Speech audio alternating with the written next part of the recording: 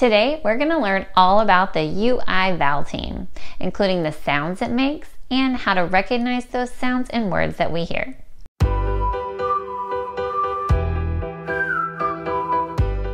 Hey there, I'm Jessica from the Monster Crew. Today's phonics lesson is about the UI vowel team. We call this a vowel team or a vowel digraph because it has two letters that work together to make one sound. However, the UI vowel team does make two different sounds depending upon what word it's in.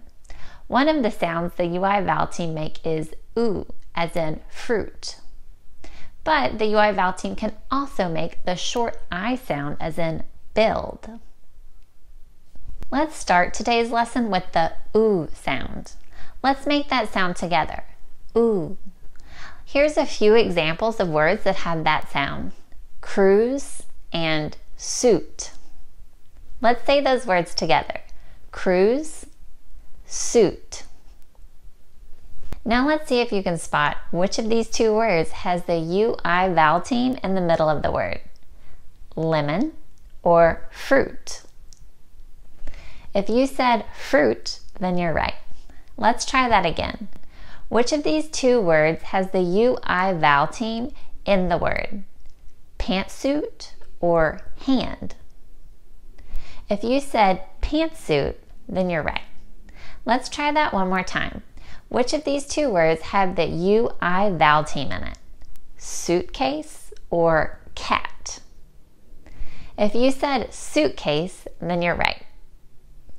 Now let's move on to the short I sound. The short I sound goes like this. I. Let's make that sound together. I.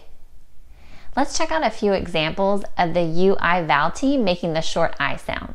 Here's one, built. Here's another one, guilt. Let's say those words together. Built, guilt. Now let's see if you can spot which of these two words has the UI vowel team in it. Circuit or deer? If you said circuit, then you're right. Let's try that again. Which of these two words has the UI vowel team in it? Elf or guilt? If you said guilt, then you're right. Let's try that one more time. Which of these two words has the UI vowel team in it? Heart or rebuild? If you said rebuild, then you're right. Kids, great job learning about the UI vowel team today. Grown-ups, be sure to check out the description below for links to more learning resources. Bye for now.